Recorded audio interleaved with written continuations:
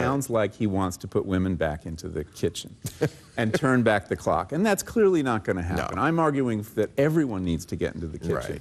Right. Kids as well, men. The reason we stopped cooking, one of the reasons we stopped cooking, is when women went into the workplace, beginning in the 60s and 70s, there was this very uncomfortable conversation that got started between men and women around kitchen tables across America. It was time to renegotiate the division of labor in the house. It simply wasn't realistic or fair for women to cook, clean, and do all the childcare. But before we could resolve that, well, if they had a job. Yeah, I'm talking about women who are working. Right, and most do. Now 40% of the workforce, I think, is women. Right. But before they could work this out between men and women, the food industry came in and said, stop arguing, we'll do it. We've got you covered. Right. And in fact, Kentucky Fried Chicken took out this incredible billboard campaign across America, big bucket of fried chicken, two-word slogan, women's liberation.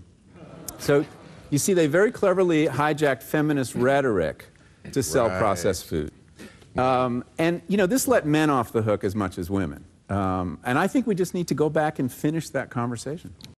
There's a lot of research that suggests that people who eat food that's been cooked by human beings are healthier than people who eat food. But a lot of food is no longer healthier than people who eat food cooked by corporations. Right. I love that. You said we're outsourcing our eating to corporations. That's a brilliant phrase, because that's really what we're doing. I never thought of it that we're outsourcing. And corporations, of course, don't care about our health. They care about selling more shit. Yeah. In their case, it's food. And their business model, they need to sell more and more every year, because the population is growing slower than Wall Street needs them to grow.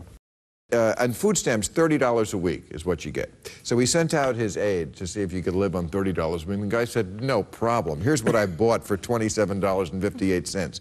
And here's his list of what he bought for that money, I guess at the dollar store. Honeycomb cereal, 3 cans of red beans and rice, peanut butter, grape jelly, wheat bread, beans, more beans, spaghetti, pasta. I could go on. Root beer, popsicles, applesauce. More beans, bag of rice, bag of cookies, milk, sugar, oatmeal, fruit drink mix. There's not one fruit or vegetable on this list, not even any protein. Beans. You can't afford it. But that's I mean, the healthiest thing on the list. You can't afford to buy real food on a low income. But they think this is food. Yeah. This guy, he put out this list thinking, there. Yeah. I won this argument, trump card. Look at the food I bought. I mean, call a lot of that stuff edible food-like substances, as opposed to food. It shouldn't be dignified with that word. It's not food.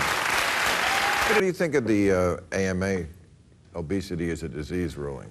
Well, on the plus side, it's going to allow doctors to be reimbursed to talk about... Plus side, you made a joke. So that's how you do it. That's right, you stumble right into it. I'm against it.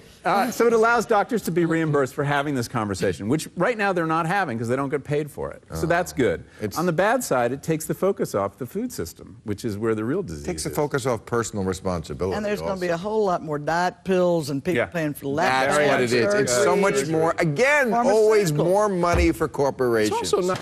No, it's the only way to really lose weight is by eating better and exercise, but there's no money in for pharmaceutical companies by doing that. Well, this is why doctors never talk about food. I mean, that is the conversation they need to be having. But why are so many more people obese now than many years ago? Because they eat this list. But what's I just read you the list. Americans been gaining Root weight beer, for popsicles, fucking...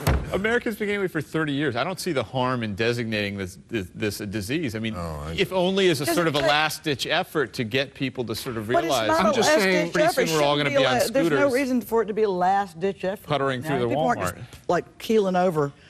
A lot of other things we need to do. We need to change the environment in which people eat. We need to change the subsidy system. Right now, we subsidize the least healthy calories in the supermarket. The ones on that list are mostly subsidized. That's why this list is And you can take it